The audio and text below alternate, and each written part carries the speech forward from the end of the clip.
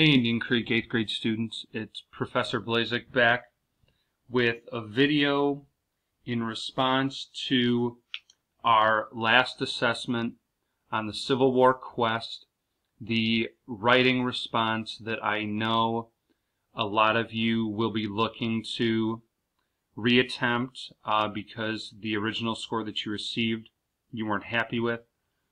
I decided to make a video to hopefully give you some more ideas on how you can improve your response, just some tips, pointers on what information to make sure you include, and hopefully give you an idea of what you need to get the score that you want, which for most of you is a 3 or a 4. So let's jump right in. So the first step that I wanted to go through with you is just looking at the rubric on which you were graded, because if you understand the rubric, if you understand what we're looking for in this assignment, it will make it a lot easier for you to meet all of the requirements. So you will probably remember there were 2 learning objectives that we scored you on for the quest for Chapter 16. The first was to explain multiple causes and effects of historical events. The second was to organize applicable evidence into a coherent argument about the past.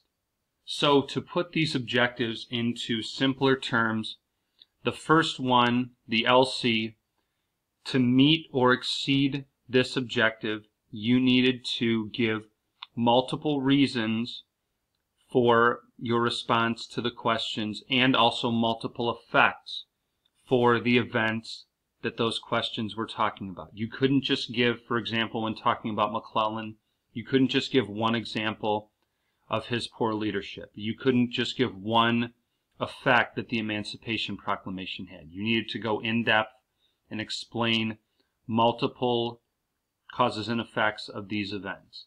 And the second one is basically a fancy way of saying that you needed to find evidence that related to the questions and then use it correctly to make a strong and easy to understand argument about the past. That's what coherent means. Coherent means that your thinking was good, your ideas were good, they were presented in the right way, in a way that's easy to follow and understand.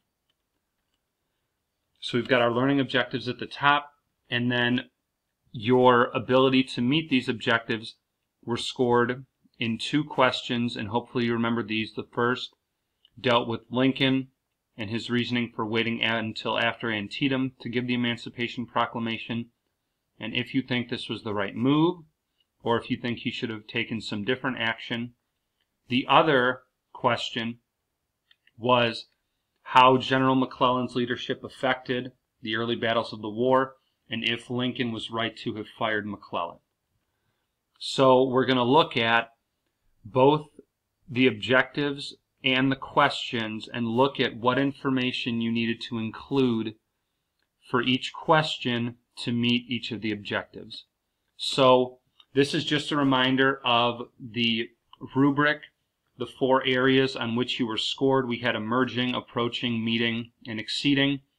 And you can see that with each step up from 1 to 2 to 3 to 4, there is more deep thinking, there is more accurate thinking, and then once you want to improve from a 3 to a 4, you needed to take your understanding and apply it in a way that was not just simply taught in class. Because remember, when you're going through these writing assignments, when you're trying to meet these standards, a 3 meets the standards. That is when you have showed that you have mastered what was taught, you understood all the important information, and you can explain it well.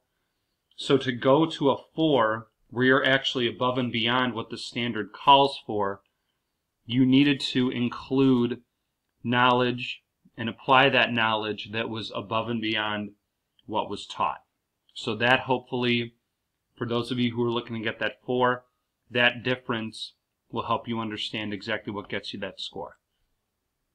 So let's look at the first question, question 38, and how you can work up to a 3 or a 4. And so in this slide, we're going to be looking at the first standard, which is to explain multiple causes and effects of historical events. So keep in mind that to meet this standard, you need to explain multiple causes and effects of Lincoln waiting until after Antietam, and multiple causes and effects of him giving the Emancipation Proclamation, and whether you think these effects would have been different if he had maybe chosen a different route. So what I've done is you have your score in this column here.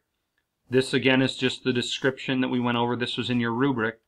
And then here in the characteristics, this is what you need to include in your response to earn that 3 or 4. So if we look over here, we'll look at 3 first to show what is required to show that you were meeting that standard of explaining multiple causes and effects of the Emancipation Proclamation. So in the characteristics box, I've written that if you provided multiple accurate reasons with support for why Lincoln gave the Emancipation Proclamation and why he waited until after Antietam, you are in the 3 category. You're meeting the standard. You also need to use support to argue if Lincoln made the right choice by giving multiple positives or negatives of his decision. Now, I included the word accurate because some of the responses that I read included information like Lincoln giving the Emancipation Proclamation led to the Underground Railroad. And that's not true. The Underground Railroad had been around before Lincoln gave the Emancipation Proclamation. So just make sure that the information you're including is always accurate. Otherwise, again, you're not meeting that standard. Now, if we look at the 4, the exceeding response, it's very similar to the 3, but once you get down to about here, you see that it says you also applied your knowledge of the situation to pose other reasons for Lincoln's choice or other potential effects upon the country if he had chosen not to issue the proclamation or had waited until a different time. These ideas, as well as the positives and negatives of the proclamation, are supported with information from outside sources. So the big difference here between the 3 and the 4 response is that in the 4, the exceeding, you took the information that was taught and then you took it a step further and thought about what could have happened if Lincoln had gone a different route. And so by doing that, you're moving beyond simply what was taught in class. You're showing that higher level thinking, and that is really the key to moving from meeting the expectations to exceeding the expectations.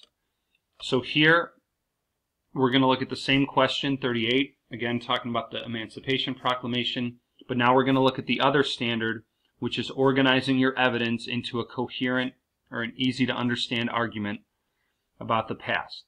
So for meeting, you can see that it says use multiple relevant pieces of evidence to support your argument. Your argument for or against Lincoln's choice was clear and well explained, easy to follow, and contains sufficient explanation of all areas of your ideas. So in other words, to get that 3, that meeting expectations, you need to make sure that you explain all of your ideas, you explain your argument fully.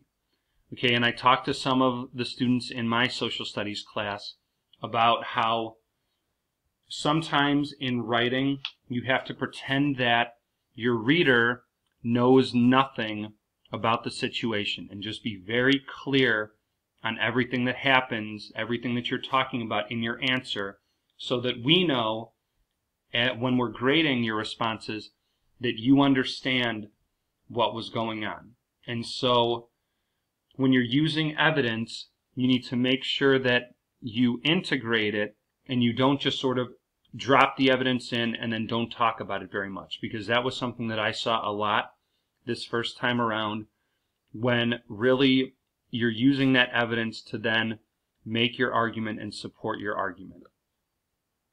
Now, if you're looking into the 4 category, the big difference between meeting the expectations and exceeding the expectations for this part of the question is that you included potential drawbacks or advantages to Lincoln's decision and applied your knowledge in a skillful way that provided an exceedingly deep understanding of potential consequences of Lincoln's choices in giving the Emancipation Proclamation. So again, this is where you took your thinking from just showing that you understood and can apply what was taught, and you took it to the next level of giving positives and negatives to Lincoln's decision. And that, again, is really the difference between meeting and exceeding the standards. So now let's go through question 39 in the same way.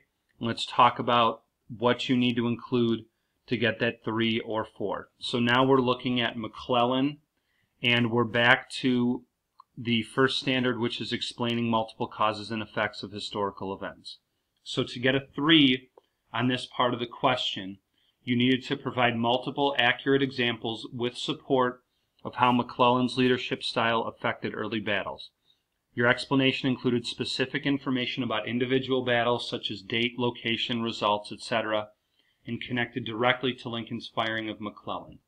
What a lot of the responses that I saw from my class focused on was just that they kept repeating the fact that McClellan was cowardly, and they gave some examples of how his leadership showed that he was a coward, but there was very little specific information about the battles. And we want to know when, for example, he waited 4 days before acting, and when it was that he had his troops find the Confederacy's plans, and yet he still did nothing. So that's good evidence to have, but you need to make sure that you explain when this happened and then how McClellan's unwillingness to act affected the battles. That really shows that you have mastered what was taught, that you understood McClellan's impact on the early battles.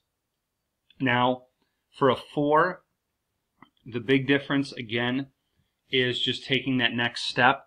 So the part of 4 that is different from 3 starts right here, where it says, you also applied your knowledge of the situation to propose other potential consequences of McClellan's leadership style or potential effects upon the war if Lincoln or McClellan had acted differently. So in other words, if McClellan hadn't been such a coward, how could the war have been different? Or if Lincoln had fired him earlier or later, how could the war have been different? And so by not just focusing on simply what was taught, but taking that next step, you would be moving into that 4 territory. And so now let's go through the second standard for question 39, which is organizing your evidence into a coherent argument. So for that 3, you would need to use multiple relevant pieces of evidence to support your explanation, and also your argument on why Lincoln should or should not have fired McClellan was clear, well explained, and had enough support. So again, using that support to show what you understood and that you have mastered what was taught. And then the big difference to getting the 4 is right here, that you also included potential alternate plans of action for McClellan or Lincoln, and show that deep understanding in explaining how these other plans could have impacted the war overall. Again, just taking that next step in thinking. And now just some final suggestions for when you're looking to resubmit your response. Most importantly, don't get frustrated. This was a challenging assignment. It was your first writing assignment. It's great that you're looking to improve, but it's going to take time and effort, but it will really pay off in the long run. So just don't be too down on yourself after your first score. Always look to make sure to cover all areas of the questions and standards, and be clear on all the points that you're making. Include important information like dates, battle names. Make it so that we know that you know all of the important information. And lastly, any questions you have, come talk to us. We are here to help. We want to help, but we need you to take that step in order for that to happen. Okay? So I hope this video is very helpful in getting you started on rewriting your response. This has been Professor Blazek. If you have any questions, please do not hesitate to ask, and I wish you all the best of luck in submitting your responses.